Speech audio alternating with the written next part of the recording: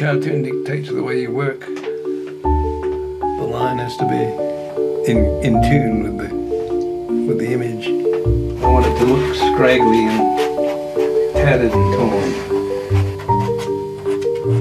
For more than 40 years, Pat Oliphant was the most widely syndicated political cartoonist in the United States. His satirical barbs appeared in more than 500 newspapers across the country, targeting every White House administration from Richard Nixon to Barack Obama. Pat, for decades, was one of the most important political commentators. Beautiful, artistic drawings and wit and fearlessness and mercilessness. He was able to make the powerful, when they were being ridiculous, he was able to make them look ridiculous. And that's Pat's absolute expertise. Being a cartoonist is a great privilege, really. I can say things that people want to say. That privilege ended 4 years ago when failing eyesight forced Pat to finally put down his pen at the age of 80.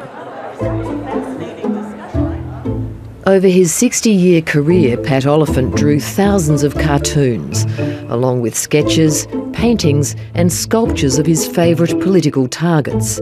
He's now donated most of it to the University of Virginia, which is also home to the archives of some of the presidents he mocked.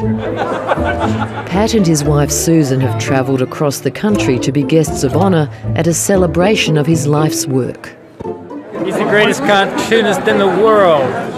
Power of pictures, so much more than just reading history. He brings it alive. Yeah, our dog. She's a great dog. I love our dog. I think he is terrific. Julia Moe just showed up. Oliphant has been called the most imitated political cartoonist in the United States. Notice the use of the Easter Island statue motif. So it kind of does evoke sort of that sense of pagans worshiping the idol. I didn't know I said all that. I need a drink.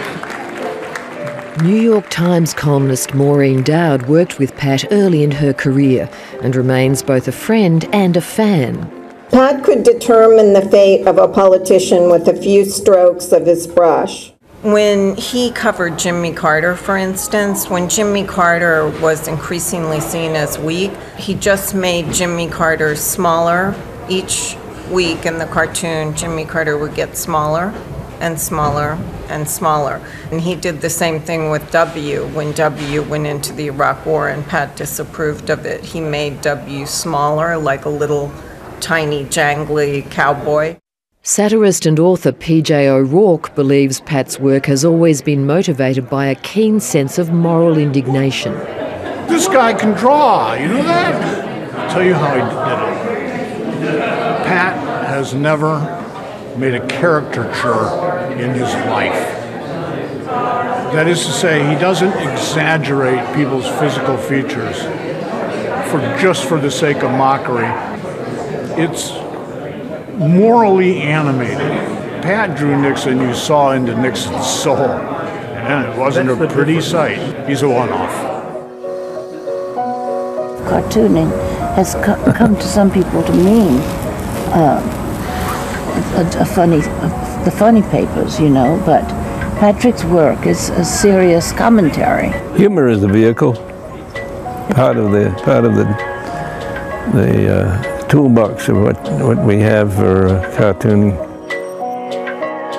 Pat Oliphant may have put down his pen, but his work will remain in the public eye, with a feature documentary and a career retrospective book now in the works. I do not think art like Pat's will pass this way again, because the circus has left town. All we've got left are the clowns, and how do you go about making fun of the clowns? Well, we love your work, and I'm so happy that we were able to get your work to the university. And thank you for coming. Wouldn't have missed it. Oh, I think they've done a magnificent job. The way they've displayed the sculpture mixed in with the cartoon, it works out very well visually. It gets a bit embarrassing after a while. Pat is a giant. You know, you only produce giants in the culture, you know, once in a generation if you're lucky. Perhaps it's his Australian roots, but to those who know him best, Pat Oliphant has always remained unfazed by all the flattery and attention. My dad has never liked the limelight. A moment like this for him, I think, is a moment of deep gratification and also a little uncomfortable. He's a rather quiet man. He doesn't say a whole lot. I think now, do you know, he listens. He listens and he looks and he doesn't talk a lot. I'm a listener, yeah. And that's how I learn things. A lot of people don't do that. What do you think your legacy will be? Just that he was a good cartoonist. I hope that lasts.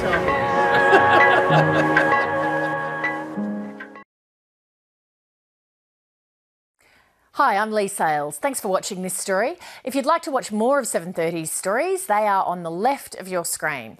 And tap on the button below to subscribe and get the latest from ABC News.